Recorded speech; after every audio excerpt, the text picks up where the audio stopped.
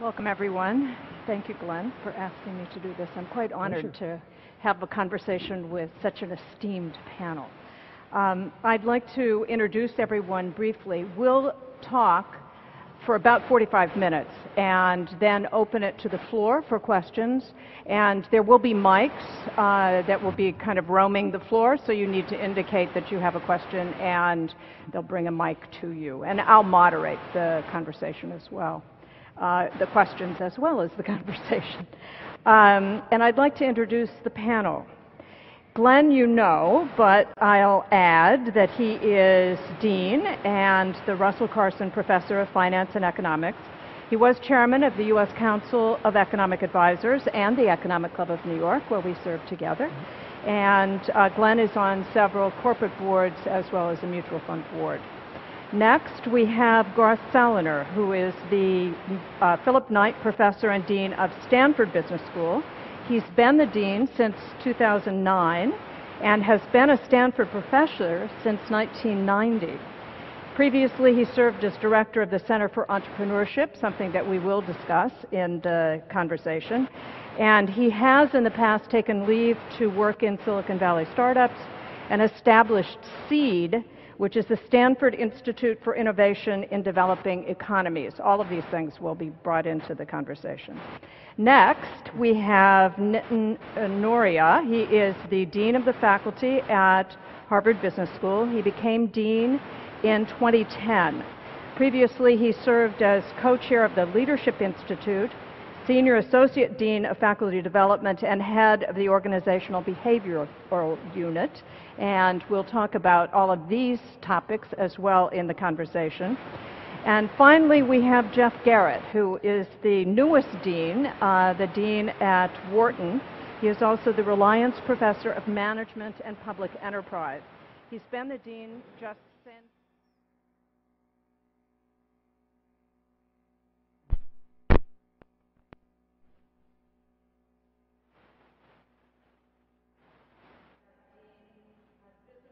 in his native Australia, the University of Sydney and UNSW. So we also would like to mark Columbia Business School's Centennial, all that it and its alums have achieved in the 100 years. And we'd like to look forward and to see what's next in management education. In some cases, I'm going to throw out a question to the group, and in some cases, I'll direct questions. But this one's going to be thrown out to the group. And the question comes from where we are now, which is the political primary season, where business has been vilified and bankers hated. So my question to all of you is, has that had any impact on your classes so far in terms of interest in going into business school? And what are you seeing for the future? I'll throw it out to anybody. Well, I would say that from our perspective here at Columbia, it has not so much effect inside the business school, where I think there's a great trust in business. But I do think as business schools, we have a role to play in society to knock back these conversations. You know, many of the biggest social problems of our day are in fact management problems. It's not that we don't know what to do, it's that we're not doing it. Whether it's about the environment, whether it's about policies to help low-wage workers, which is a big issue in this campaign. So I think we have a lot to say as business schools, but I think we have to push back. I chose President Lincoln's remarks as introductions for a reason. Business is hardwired into the prosperity we take for granted. Others? So I would just say I believe the biggest problems in the world are business leadership and management challenges. This is true whether you're looking at healthcare or environment or energy, education across the spectrum. We have about the same proportion of students coming to us from finance and exactly the same proportion going to finance. So it hasn't affected the flows in any way. I think what has changed in the last 10 or 15 years is the number of the students who come to us wanting to bring about significant positive change in the world. They generally, by the way, don't think of government as the route to do that. They think of social enterprise much more commonly.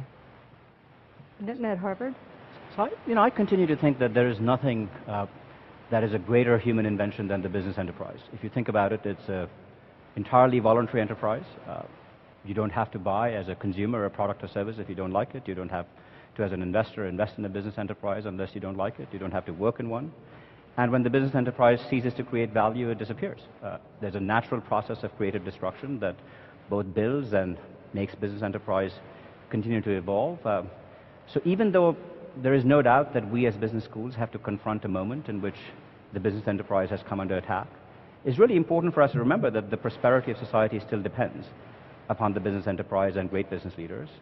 And it is our responsibility to educate business leaders who understand that through the business enterprise, it is their role to make society more prosperous. And shame on us if we can't do that, and we really do have to make sure that when people think about business leaders, they think about them as people who are determined not just to do well for themselves, but to actually do better for society. Yeah, no, I could be repetitive, I'll try not to be. I think macro perspective, we're living in an era in which the public role of the private sector is probably going to be unprecedentedly large. Why? Because social needs are going up and government capacity to meet them is stagnant. There are some obvious examples of that in emerging markets. Think of the infrastructure challenge, the largest challenge facing emerging markets, I believe, probably with a single exception of China. If the full potential of those markets is to be realized, it's going to be through infrastructure, it's going to require private investment. Think about in the US, all of our pension accounts, God, a lot's riding on that. Finance gets a bad rap for a lot of things, but if finance doesn't do its job, I don't think there'll be very many happy retirees in the United States or elsewhere. So I think the rising public role of the private sector is going to be a defining feature of our world going forward, which I think will increase the centrality of business schools to that world. And you have one of the candidates is a graduate of Wharton, Mr. Trump. Mr. Trump, yes, who likes to talk about the Wharton School of Finance, of course, but when I go into my office, I can always use this as a point of departure by saying, I know it's never been the Wharton School of Finance because the thing that's etched in stone outside my office is the Wharton School of Finance and.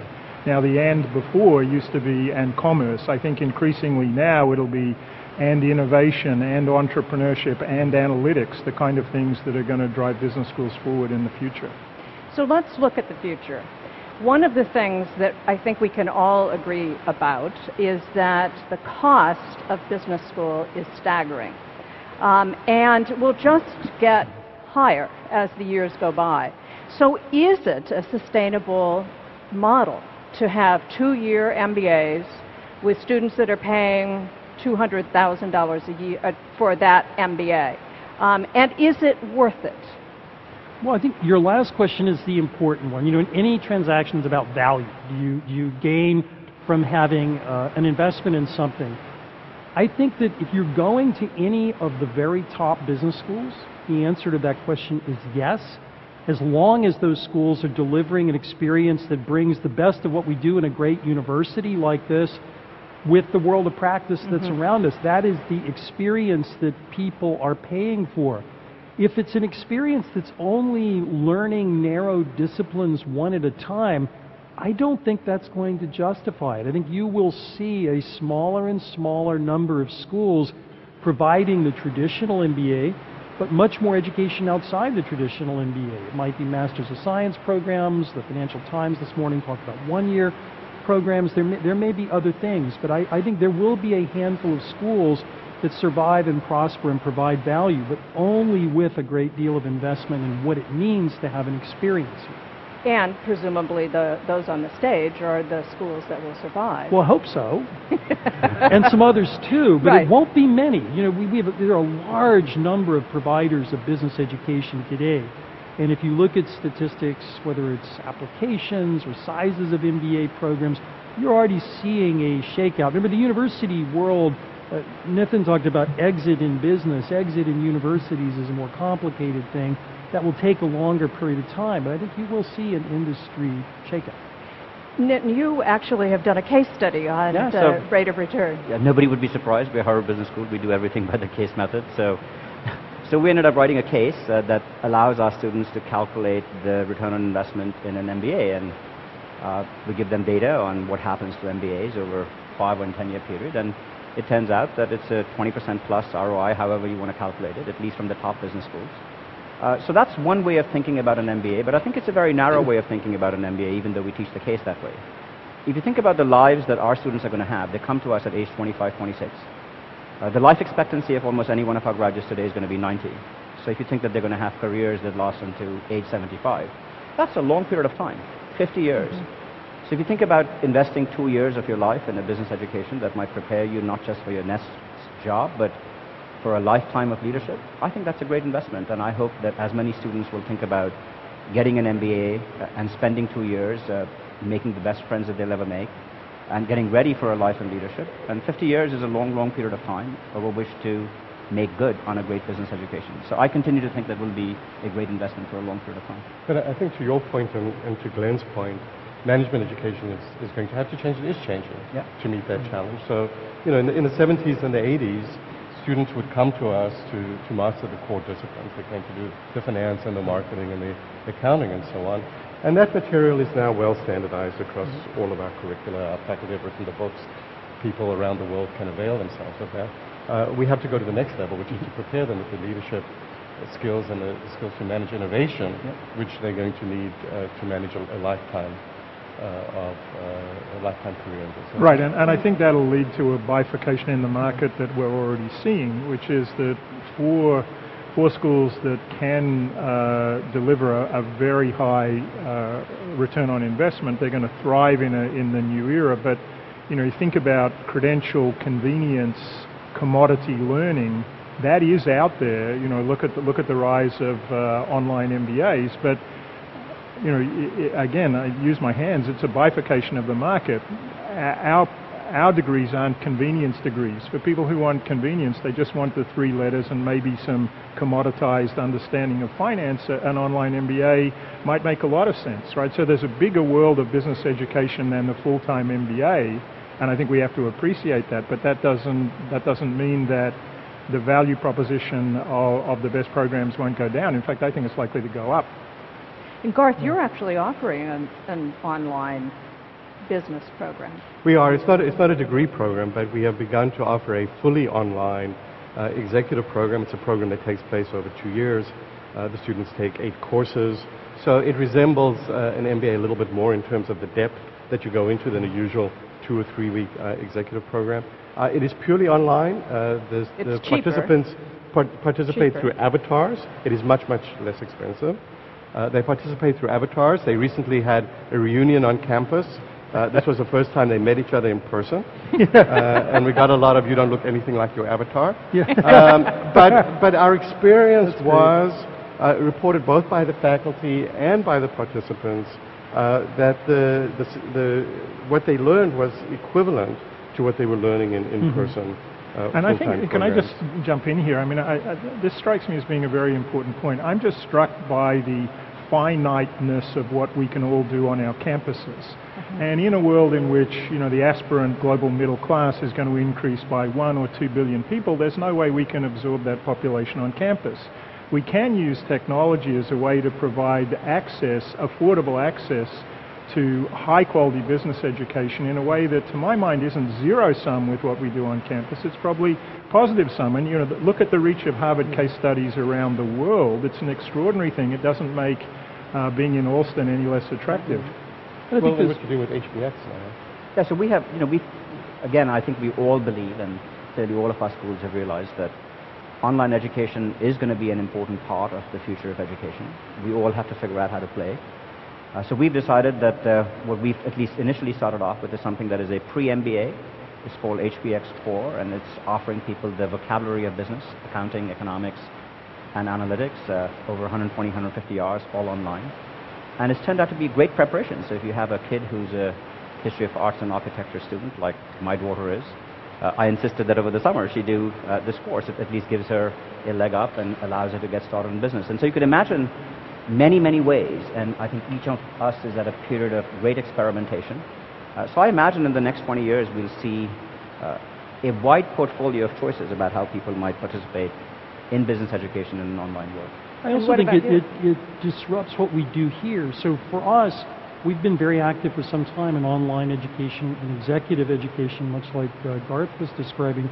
But we've found that actually inside the MBA program, there are opportunities to disrupt ourselves. So if you take parts of a class that are more lecture-oriented, you could do part of that online and then spend the time with a faculty member on something much more experiential. So even apart from reaching people and access, just making the product we have here, our own MBA, much more effective, I think is very useful. I think we're early days in figuring out the best use of technology, but it will disrupt us probably in ways that weren't foreseen. What was foreseen was the rise of online MBAs. I don't think that's going to be the most interesting part of it. I think it's going to be the disruption of the pieces of what we offer and to whom we offer. Did you want to add? Yeah, so I think this is exactly right. I think that the leading schools, those that survive, are going to be those that go further than the standard textbook kind of material, which can be delivered very effectively online. So Glenn used the word experiential. I think we're all moving towards more experiential learning, and that's what's going to define the in-person experience. And that's going to cause a big shakeout in the business school industry, because I don't think all of the business schools are going to successfully make that transition. Well, one of the things that the accrediting body has said to business schools is be more practical. So how are you each doing that? How are you providing more of a practical education to your students? Well, it's interesting in the context of a Centennial to talk about this notion, because business schools started out essentially as trade schools. They were very practical. And then the move in the 50s and 60s to be much more theoretical. So people like us would start to show up in business school faculties. Then there was a movement to try to somehow offer both, and I think now what top business schools are trying to do is completely marry them. So we, for example, have immersion activities where an academic faculty member and a practitioner will teach together. Our research centers all have practitioners with faculty doing it. So we view it as not theory or practice, or even theory and practice, but a literal marriage of the two. So I think that's really the sweet spot, not should we be purely academic or purely practical. And you're doing something We're doing similar. very similar things. So the great Andy Grove recently passed away, but for the last 20 years, we had Andy teaching a class on innovation with a tenure-line faculty member at the same time. They would both be in front of the class, literally at the same time, teaching in stereo. So the tenure-line faculty member can draw on his or her strengths, bringing conceptual frameworks to bear. And then Andy would say, well, let me tell you how that worked at Intel in my experience. And the students are enriched by getting both perspectives, as, by the way, are both of the people in front of the classroom. They each learn an enormous amount from one another. And at Harvard? So we've been very fortunate that for our entire history we've been devoted to the case method, which in each class puts students in the shoes of a protagonist and says, what would you do? So it's always been an education where we've never lectured, so there's always been that sense. But now to the case method, we're complementing it with something that we call the field method, which is our approach to experiential learning. So we're getting all 900 of our students in their first year to do a wide variety of things that are more experiential, learning from going out in an emerging market and working with a company in 14 markets, 150 companies, helping them all in the span of 10 weeks launch a micro business. So we're trying many ways to make sure that our students, once they have put themselves in the shoes of the protagonist in the case method, then can say, okay, now how can I actually put it into practice? And Wharton?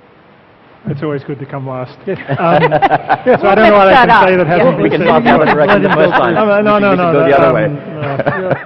I'm just thinking about what it's really like to be a talking head. Let me just say a couple of stylized things that I think are nonetheless true. The first one is that universities have been good for a very long time at learning by studying. We're all getting into the learning by doing business. The second thing is, I think for business schools, along with this academization of business schools, has obviously upped the ante on the research side of business schools a lot. But I think we all have responsibilities as dean to ensure that from our faculty standpoint, there's no rigor-relevance trade-off. Of course we should be relevant, but why not be rigorous about that too? And I think that's a sweet spot for leading business schools. One of the things that has happened recently is competition from from people that have been very successful in your world, the Silicon Valley world, that have skipped business school and started huge companies. So how much have you found that students decide that they're going to skip business school and just go out and start a business? Well, a lot of students will raise this. I do a lot of admissions events, and prospective students will say, if I want to start a company, I don't need an MBA. I say to that, absolutely false. To me, by a promising startup, I would mean something that has serious funding, serious prospects. Management of such a company, or being in part of a company like that, is a general management job. It requires thoughts about strategy, about leadership, about finance, about marketing. An MBA is very useful. Does it mean that Bill Gates needed an MBA? Well, no. And I would love it if all of my students were Bill Gates. I'm not sure that's necessarily the case. So I actually think that an MBA is very, very valuable, even if you want to start a business, even though it will certainly be the case that there are many successful entrepreneurs who don't have an MBA. Jeff, what are you finding? Well, I mean, Wharton's very lucky at the moment to be able to claim some big CEOs in Silicon Valley, including Sundar Pichai at Google these days, who of course has a Stanford engineering degree and an Indian IIT degree, and I think that's a perfect combination for the modern world. But what I think about this point really is twofold. I'll say two things. First one is this notion of scaling, right? We tend to think about the person who has the bubble idea as the person who turns a great idea into a great business. That's not the case. All the skills that we have helps turn a great idea into a great business, and I think you're seeing that in the demand for our graduates. The second thing I'd say, interestingly, about your conjecture about young people is, Wharton, among the schools represented on the stage, we're the only one with a large undergraduate business program. We have 2,500 undergraduates as well as 1,700 MBAs. The percentage of our 22-year-olds who go into entrepreneurial careers is way lower than our percentage of MBA graduates, and you might want to ponder why. I think it's a risk aversion thing more for 22-year-olds than for 30-year-olds, let's say. So you want to dig into that, but I think what it'll mean for all of us is that over time, more of our graduates will strike out on their own, and our focus on career services for that first job after graduation is going to have to extend throughout careers, because more and more people will go it on their own at later stages in career. And Nitin, you didn't respond, did you? So I think that one thing to be sure is that entrepreneurship can be done by all kinds of people. So that history is replete with entrepreneurs who didn't get a great business education. History is replete with entrepreneurs who started their careers at age 22, or Ray Kroc, who started his career at 55. So I think it's not the case that the current model that we have of a teenager who drops out of college and creates a great company is the only vision that we should have of entrepreneurship. So Harvard Business School graduates, 20 years after they graduate from Harvard Business School, 50% of them will have founded their own company. So the opportunity to exercise entrepreneurship remains for a long period of time. For some people, it may be the case that they decide to skip a formal business education. In fact, my own feeling is that we all have to be open-minded about the possibility that some people might not want to consume business education in their 20s. In fact, they will come back, and Wharton has created a great program for people to come back in their 30s. We have a series of executive education programs as well. So it may well be sensible for some people to say that in my 20s I'm just riding a tiger and it's worth staying on an entrepreneurial journey, and then at some other point they might find it useful to get a business education. And at Stanford, probably people are doing both, right? They are. So somewhere between 16 and 18% of our MBA graduates start their own company straight out of school. That's about 3 times what it was a decade ago. So there is the Silicon Valley bug, but they feel that they benefit by coming through the business school for the reasons that Glenn mentioned, which is an entrepreneur is a general manager, and you need the general management skills. If you look at the leading tech companies in the Valley now and over history, many of them have had an MBA in the C-suite. It may not have been the technology founder, but Microsoft had Steve Ballmer, Sun Microsystems had Scott McNealy, Cisco had John Morgridge, Facebook had Sheryl Sandberg, and so on. So most of those companies find you need the technologist, but you also need somebody who brings the business fundamentals. In fact, there was recently a study done of all these unicorns, the companies that have gotten valuations of over $1 billion, and it turns out that a third of them have an MBA as part of the founding team. Well, and you can probably save people time and heartache, can't you, by teaching them some things that they might not learn on the job starting a company? Well, that's the hope. The first being that there's a difference between an idea and a business. And so if someone says, I have this wonderful idea for a new medical device or something like that, is there a market for it? What's the strategy? How is it going to be financed? Those are business questions. You don't necessarily have to get an MBA to answer those questions to be sure, but you have to think about it. And I think one of the things that's under the hood, if you will, in all of this discussion is the number of students interested in startups who are not themselves entrepreneurs. So if you ask our students, how many of you are interested in entrepreneurship? A lot of hands go up, many more than the fraction starting a business. And I think the difference is they see themselves as providing that complementary skill to a technology entrepreneur, to a medical entrepreneur. And I think that's very healthy for our and that creates certainly a real challenge for us, I think, that I've just been looking at up close, which is the first job for our graduates. If it's Goldman or McKinsey or somebody, by God, they've got a sophisticated HR function and they know how to come to our schools and hoover up lots of talent.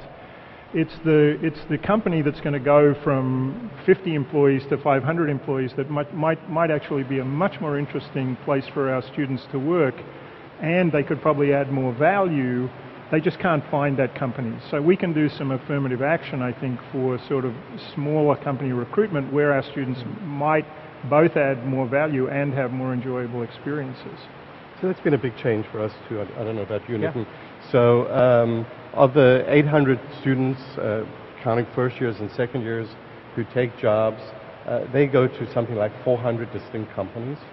So the days when a small number of major employers would show up and drive off with busloads of graduates, that's just not happening anymore. In fact, one of the most surprising things that I have learned that has happened over the last 10 years at Harvard Business School is that last year, 60% of our students took jobs in companies that were 500 people or smaller.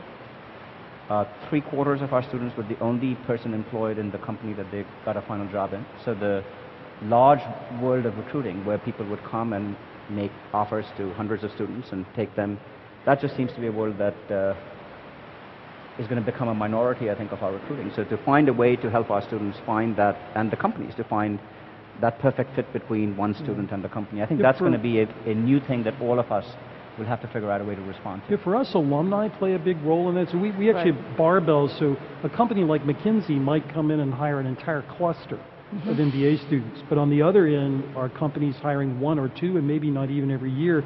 And we use alumni coaches, alumni mentors, particularly in the startup area, to help our career management center in that. So I think we're all evolving toward a world that Garth described, where it's many more employers, and we can't rely simply on big institutional recruiting. So can you teach entrepreneurship, Garth? You've been in that business. So, I think that there are elements of entrepreneurship that are probably innate. There's certain passion and drive that comes with the individual. You're probably not going to teach that in business school. But the process of entrepreneurship is common to most startups, and you can teach students about that process. And to your earlier point, you can save them the heartache of making the mistakes that hundreds, if not thousands, before them have made at a particular point. So we teach entrepreneurship by the case method. In every case, in every class, we teach a case where the protagonist comes to class. The students discuss a situation that he or she encountered in practice. They explain all the things the entrepreneur did wrong while the entrepreneur is sitting in the class. But the entrepreneur gets the last word and stands up for the last 30 minutes and explains why some of those comments might have been on point and some were off. And these are alums or not? Some of them are alums. They're friends of ours, usually in the Valley, but elsewhere as well. And they are good enough to come every time we teach the class. And what the class will do is it will take you through the process that a typical new venture will go through, from where do good ideas come from, how do you filter them, how do you build strategy around it, how do you build a team, where does the money come from, how do you scale it, how do you put a good board together, and so on. I mean, those are very common, and we know a lot about them from the research that has been done on entrepreneurship. And you teach entrepreneurship? I personally do, and much as Garth described, all case method with entrepreneurs, and I absolutely think entrepreneurship is teachable. you can't necessarily teach somebody to have the large revolutionary idea, but that's also not what most entrepreneurship is. Most entrepreneurship is identifying opportunity. It's literally taking a puzzle that wasn't put together well and putting it together differently and unlocking value. That's absolutely a teachable skill by the case method. How you finance a business is a teachable skill, and how you negotiate with employees, with venture capitalists. And whenever I teach, I like to tell students, you know, you pick one element of a term sheet you like, and I'll take all your money. And so we do a negotiation. So I think it's absolutely a teachable skill. Everything but the big revolutionary idea. Wharton? Again, coming last is an interesting place to be. Look, No, I mean, Nitin hasn't well, I was spoken. thinking. I mean, I was just actually You're not thinking last. about this, the risk aversion point. Adam Grant, in his new book Original, starts with Warby Parker, which is a Wharton MBA startup.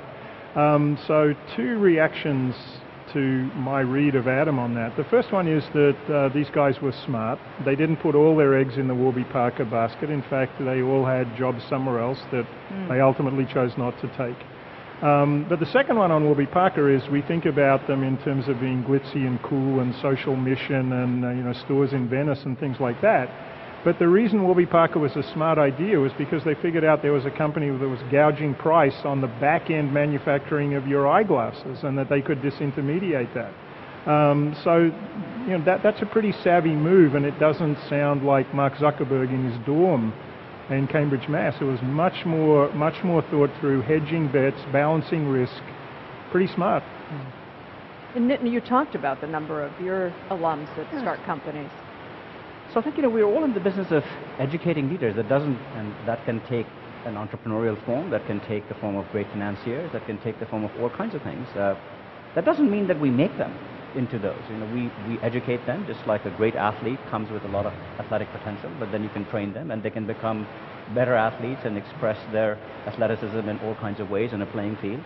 So my feeling is that that's what we do for entrepreneurs, that's what we do for investors, that's what we do for all kinds of leaders who come to us, which is they come to us and we're very lucky that we can be selective. So we choose people with amazing leadership potential. Some have entrepreneurial potential, some have investor potential. They've lived in the markets from the very first day.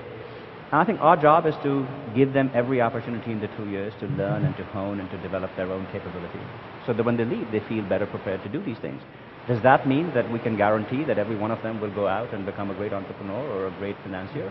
Absolutely not. But does that mean that they learned a lot while they were at our schools?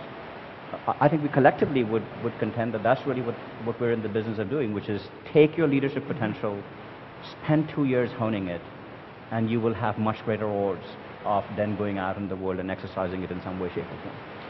One of the other things we do is we provide exemplars of possible career paths for them. So when we teach entrepreneurship in the method that Glenn described, we put entrepreneurs in front of the students day after day after day. And of course, they vary enormously in their characteristics and their paths. And so what you see happen is the students will watch them come through and they will say about the first three, I could never be that person. I could never see myself in that role. But then somebody shows up in class 4 or class 5 or class 6 and they say, well, I could do that. You know, the only difference between me and that person is 10 or 15 years of experience. And I think that's very important for helping them to figure out how to take this innate ability with the education that we provide and find a path that's right for them. And sometimes, you know, we also create a space for people to experiment with these roles, right? So sometimes people don't realize that they may be an entrepreneur or they may be an investor, and by giving them opportunities, and I think here experiential learning by doing is particularly powerful, because we found that many people who never realized that they would do one of these things start up something in a relatively low cost of failure environment, which is what they get at a business school, and they try out a new role and they say, oh my God, I don't realize, but I could be an entrepreneur, and then that gets them going. So I do think that that's the other great value of business schools, which is, as Garth was saying, a moment to imagine yourself with different kinds of possibilities as a leader.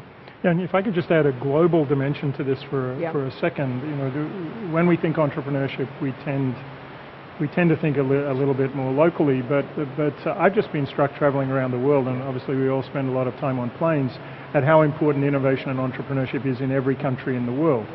So, take a sector like e-commerce, however we define it. Yeah, the US curve is pretty steep, but the Chinese curve is steeper and the market's already bigger, and the Indian curve is almost vertical.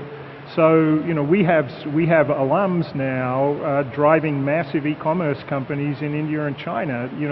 They came to the US for an elite business education. It really helped them, but they're adding value in their home countries with touch and feel on those markets. So we tend to think geography is less important, but geography still matters an enormous amount, I think. So let's talk geography. It is a global world.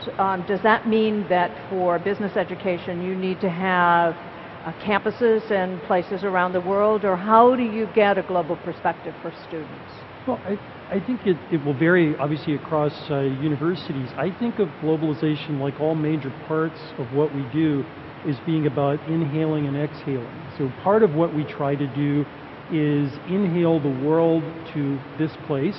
So that's the students we have, it's the faculty we have, it's the cases we would use in class, but also taking faculty and ideas outside on events, in lectures. We do teach all over the world in MBA and in exec ed, but we don't operate campuses in the rest of the world. That's not our model. We are here, but we do offer programs around the world. So there are some of our peers who do have campuses that they call home. That's not what we do. Do any of you have I'm going to let Jeff see what it's like to go second. Yeah. But it's much harder. It's actually much harder now. We opened a center in Beijing last year. When I speak there, I always say something, it's the right thing to say, but I believe it very deeply, which is I hope we have something to offer, but we also have a lot to learn, so it really promotes two-way engagement. Obviously, our student bodies, our faculty, the panel up here tells you, I think 3 of us weren't born in the United States, how global American higher education has been, I think, for the benefit of the country. But I'm still struck by just the finiteness of what we can do in our physical locations, even if you have campuses around the world, and that's on one side. And then on the demand side, just the demand for high-quality business education is through the roof globally, and I think it's only going to increase. So I think a challenge for us all, and why online is interesting, is because we want our home campus experience will never be rivaled by anything we can do anywhere else or online, but it'd be nice to be able to provide access to some of what we do to many more people. And so, we've been talking a lot about technology and globalization. They're the 2 forces that are driving business. They happen to be the 2 forces that are driving business education as well, I think. And Nitin, you talked about sending students in the first year in teams around the world. Yes, our feeling is that, look, students, anybody who's going to be a business leader for the next 40 or 50 years has to learn how to operate in a global world. Just take the American companies, the S&P 500, 50% of the earnings of the S&P 500 came from markets outside of the United States. While that growth rate might slow, as we expect a little bit of a slowdown in some of the emerging markets, I don't think that it will not increase. It is bound to continue to increase. And that is going to be true of almost any leader in any country, any company in the world, right? Which is you have to operate in a global field. So giving students a real understanding as future leaders of how globalization operates. Some of it you do by bringing the world to them, as people were saying. We write 300 cases a year. 60% of our cases are now global cases. Mm-hmm. We distribute these cases all around the world. So my feeling is that we as business institutions shouldn't think that it is our obligation to meet all of the demand for business education. In fact, I think we should be invested in building great institutions in each of these local markets and helping them get better as well, which many of us have done in a wide variety of ways. So I think that we should celebrate the fact that the world will be more global, that there will be business leaders of all kinds, that there will be, hopefully, 20 years from now, or by the time we celebrate our 150th centennials, other people who will be sitting on the stage who will have built great business schools in other parts of the world, and we should be happy for that. And Stanford? So I agree with what Nitin said about bringing the world in and making sure that our students are equipped to manage in a global environment. I think that's true of all of our schools. We require that our students have an international experience during their first year. Among our current student body, they come from more than 60 countries. That's another way in which we globalize the curriculum. In terms of outreach, though, we're a smaller school than most of the others on all of the others on the stage, and so we just cannot be all over the world. They can't be all over the world. Us even less so. So we've picked our shots that we take specific programs around innovation and entrepreneurship, and we offer them in various geographies around the world. One of the other things that needs to be taught is leadership, certainly in the business world. Is it something you can teach? I don't know who. Absolutely. Again, there are characteristics like entrepreneurship of a great leader that are innate, but it's absolutely teachable. Our core curriculum begins with leadership for two reasons. One, as a shot across the bow to a new student, that's why you're here, whether it's to lead in the social sector, general management in a big company, entrepreneurial company, but also to note that there are things in social intelligence and specific skills that are quite teachable. We can make people into the best leaders they can be, and it's only the beginning of a process. Most of the evolution of yourself as a leader is over time. We only have people for 2 years. So what we're doing is basically winding up that process. But I believe it's absolutely teachable. Jeff? I strongly believe that leadership can be taught. However, I don't think it's best taught the way we used to teach it, which is by putting up in front of the students exemplars of great leaders. Here's 10 of them, pick one.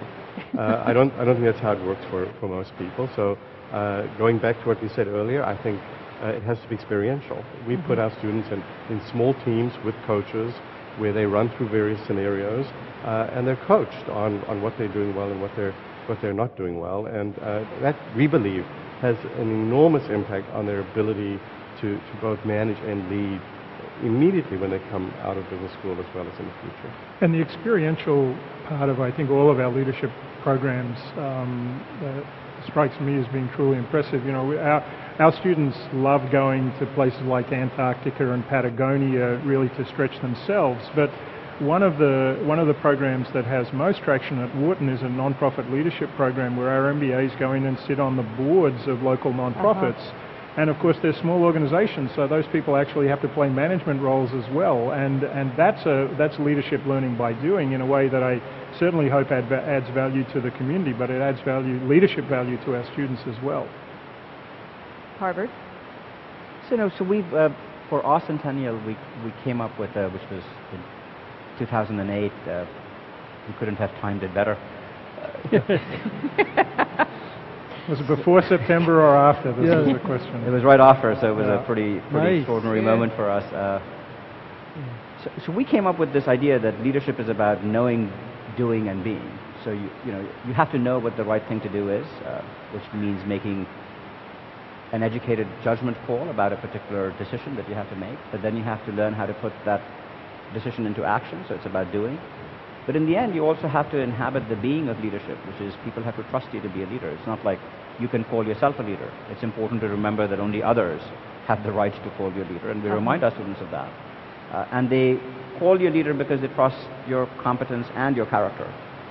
So we've thought very hard about how not just to expand leadership as knowing, which I think we've done for 100 years, but as we look forward to our next 100 years, our feeling was we need to get better at learning how to cultivate and to translate that knowing into doing. But equally importantly, that we should think harder, and I think this is where most of us have a lot of work to do, which is how do you cultivate character? How do you make sure that the time spent at business school is as much an opportunity to think deeply about how your character will evolve as a leader and what it means to be a leader? And can you teach ethics? I mean, I know you all do, but well, I mean, think it's a different question. I think that if you mean by ethics, literal standards of behavior, by the time somebody's coming to us 26, 27, 28 years old, I'm not sure that's as much of the right emphasis as talking about trade-offs, situations, consequences. Decisions. The program we do in our core is about that, as opposed to, but there are different ways of doing it. Some people use professional ethicists. Our view is that it's best taught in part of business decisions, and having business people come in and say, here's a slippery slope that I was on. Very few people in life ask you to lie, cheat, and steal as an assignment. I suppose it happens, but hopefully rarely. it's mainly about a slippery slope. And so I think that you can teach some of these values and trade-offs, but we can't make people into an entirely different ethical standard. Can you at Wharton? Well, Wharton is a big place, and we have a department that's got half lawyers and half philosophers. I don't know where they stand on this division, but the answer to can you teach ethics is clearly yes, right? Because there's a discipline called moral philosophy that does that. But I think Glenn's point is exactly right, which is it's much more about application and context that matters. And an example that I've been struck by, it's something that someone at Wharton has paid a lot of attention to, is this issue of facilitation payments in developing countries. Right, very complex issue. I give you a bribe to do your job. Is that an unethical act? Well, maybe one of the reasons you ask for the bribe is you're not getting paid a living wage to do your job, and the reason you're in the public sector is precisely because you know you can extract these rents. So the right thing to do in that context not only requires some ethical reasoning, the kind of moral philosophy move, but it also requires a lot of context. And as you said, the world's a complex place, so the context really matters. So Glenn talked about Abraham Lincoln, and Lincoln was once asked, how do you judge a person's character? And he responded, most people think that the way to judge a person's character is to see how they do in the face of adversity. And of course, he had lived through a period of extraordinary adversity, and he said, actually, I have found to my great surprise that people tend to rise to adversity. He said, the real test of a person's character is to give them power. And he found that he felt that more often people fail to meet that challenge than the challenge of adversity. So I think we as people who have the great privilege of educating people who will inevitably in their life gain more power need to have them think very hard about why is it that when people get power that they often lose their moral compass or sometimes stray close to the lines. As Warren Buffett says, there's a lot of money to be made in the middle of the line, and yet people often tend to hit to the corners of the lines. I think we need to find better ways of helping our students understand that as they gain power in a very competitive environment, even people who know not to lie, cheat, and steal can find that temptation abounds. And how do we help them recognize that and then make sure that they can stay ethical even though they know everything about ethics? That to me is the bigger challenge that we have to think harder about. Stanford. So I would echo what's already been said. The one thing I would add is we have a quite successful elective, which actually many students choose to take even as an elective, which we call real life ethics, which differs from your traditional ethics course in that we provide very, very short cases that evolve over the period of the class. And the reason is that most people do not go into most situations intending to act unethically. They go in small ways by taking actions that lead them into dilemmas down the road that have put them in hindsight in a difficult situation. And so we've tried to model that by having cases that unfold so that they can see that perfectly reasonable looking actions that I took in rounds 1 and 2 have now put me in an untenable situation in round 4. So this is the last question before we open it up to the audience for questions.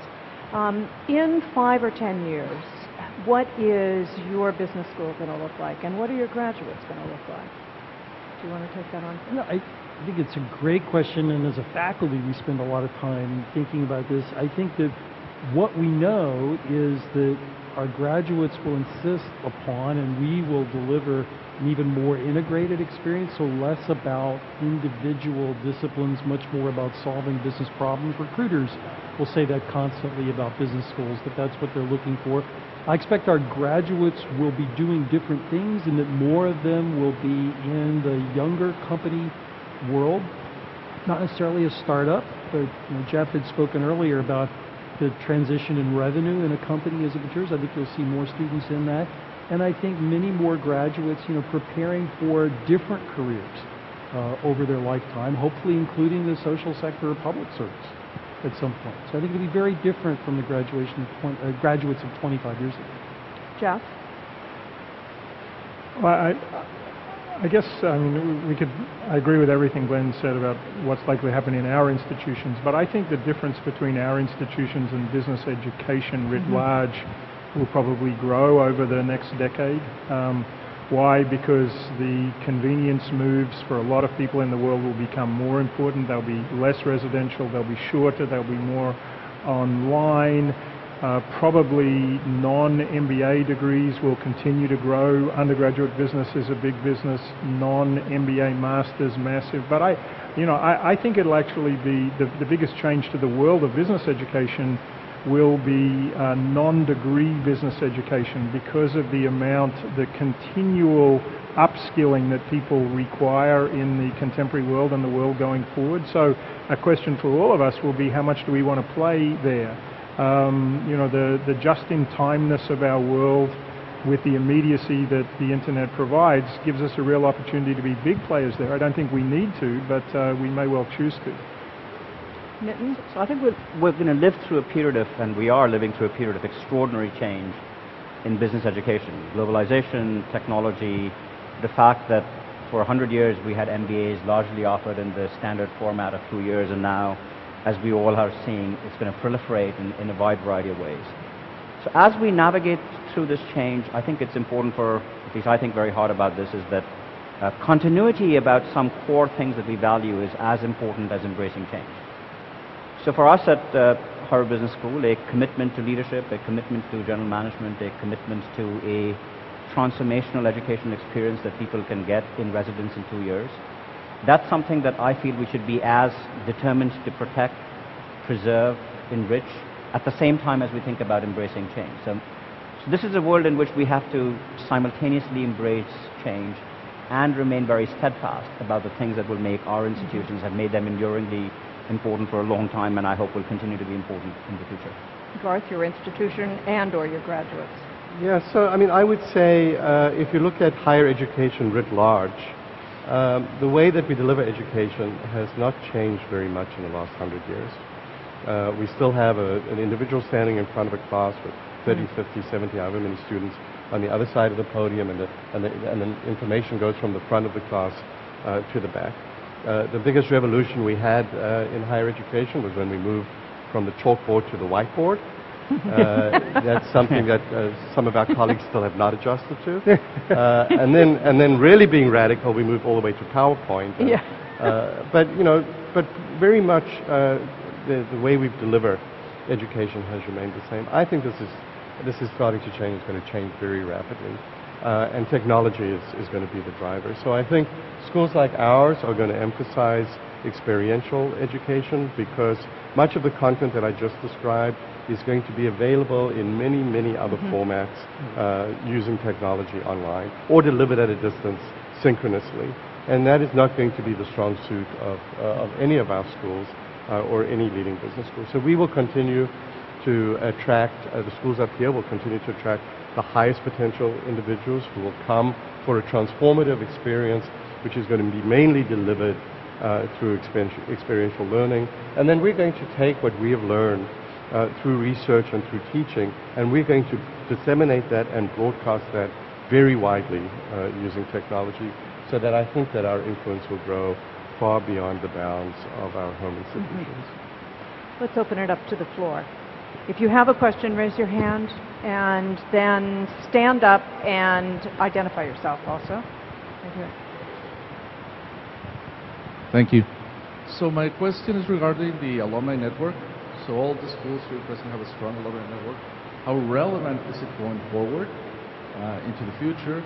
And when you were talking about the explosion of the global population and the online education, does that dilute the network? Does it make it weaker? Does it make it stronger in the future? I think the alumni network is key. You represent a good part of it for us in alumni clubs. I think for us, if you think about any knowledge business, whether it's a university or a company, it's about ideas, talent, and network. The glue that delivers the experiential learning is the network, whether it's literal alumni or practitioners who are close to us. I think technology is actually a great complement to that. One of the ways we can deliver an ongoing experience with alumni who don't have the time to come to us is by technology. You can always audit a class for free at Columbia Business School, but how many people have the time or the ability to travel to come in and do it? So I see technology as a huge enabler with alumni, and alumni are core to this experiential mission. Yeah, and I think I spoke about being there for alums in a career sense, career change sense, 10 years out, 20 years out.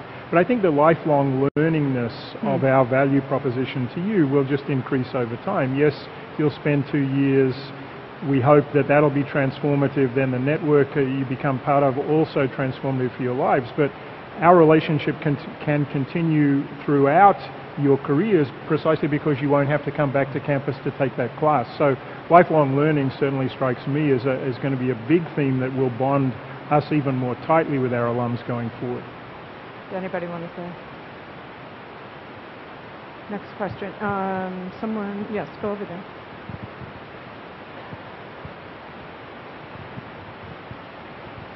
Thank you for coming to New York. You mentioned that there is a duality in terms of the great things that you're doing now and also embracing change.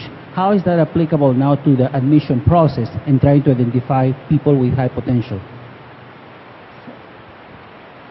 So we have learned that we're very fortunate that the basic credentials have almost become table stakes for applying to business schools. So we know that if you think about GMAT scores or GPAs or where people went to work, that we're very fortunate that for everybody we admit, we could admit 5 more people if that's all we cared about. So we do have to find the intangibles in people, and we have, at least at Harvard Business School, we've learned by that we try and do that through interviewing. So we have 2 people who interview now every person that we admit. So out of the 10,000 people who apply, we will interview about 3,500 people to admit 1,000 people whom we make offers every year. And so we are trying much harder to try and find the intangibles among people, because increasingly, at least, I think we're all finding that when it comes to simply looking at numerical scores, it's very hard to choose one student from another. Yeah, and Wharton went a few years ago to a team-based interview format, not for its efficiency's sake, far from it, but because we wanted to see how the applicants would interact with each other in trying to make it as realistic an environment as possible. Of course, that creates challenges too, because we have to understand about different personality types, different cultural backgrounds, and how that works in a team context. But clearly, with everything that we're doing now in teams, that's got to be part of the process of trying to identify potential future leaders. There's a question in the middle.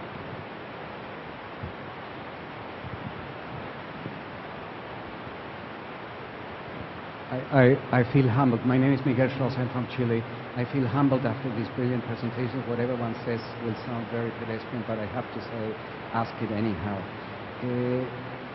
With development taking place around the world, with many problems of adjustments, where there are winners and losers, business is coming under fire in several places. My question about the business school, is there anything that a business school could or should do in terms of how they integrate themselves with societies, how they engage the business community into creating enabling environments so that in fact business can prosper and development can take place? Is there anything about that continuum between business management and macro management? I think the answer to that question is 100% yes. When the United States advanced the Marshall Plan, which was the probably single largest reconstruction effort ever contemplated, it was not because of the wisdom of the Congress. The Congress then as now perhaps lacked wisdom in some areas, but it was the business community and it was business leaders. And you don't see as much today of business leaders stepping up on the stage for the equivalents of the Marshall Plan today, whether they be in the environment, whether they be broad inclusion and prosperity. We have many effective and talented business leaders, but not doing that so much. I think our role in business schools is to foster that debate and to bring those ideas to stage. Business people are so much more influential than they think. I can say this with some policy experience. If the business community stands up on an issue, they will be listened to. And I think our role, insofar as we can play it, is to push that with the ideas and give them the forum. Well, I think to Nitin's earlier point, especially if you think about developing economies, businesses can and should be the engines of growth. in those economies, but they don't operate in a vacuum. And their ability to be successful depends on the governmental context in which they operate. And so they have both the ability but also the responsibility to help mold that context in a way that makes it possible for them to drive progress and change. That was actually the last question, I'm sorry. I'd like to summarize the panel. It was a terrific conversation about how you all are thinking about change and dramatic change and how it impacts your students, your alums, and your schools. That some of the basic things will stay the same, learning and working as teams and learning ethics and leadership and entrepreneurism. But some of the delivery models are going to be different, so stay tuned, I think. The other thing that I'd like to say before the end is that this group has never appeared in public before. So you are experiencing first. Together in this context, we do get out of our cages occasionally, just so you know. But yes, in this context, this particular panel has not appeared in public before. But they do actually meet regularly and discuss these ideas. So you can be assured that the conversation continues. And obviously, each institution has a history and a geography, and all of those things impact what you are and what you're going to be. And that's part of the reason why you see and hear the differences of how the delivery methods are different and the students are different, etc. So we're the babies on the stage. We're not quite yet 100. So I'd like to wish Columbia happy birthday. Thank you. Happy 100 years. Happy birthday, Columbia.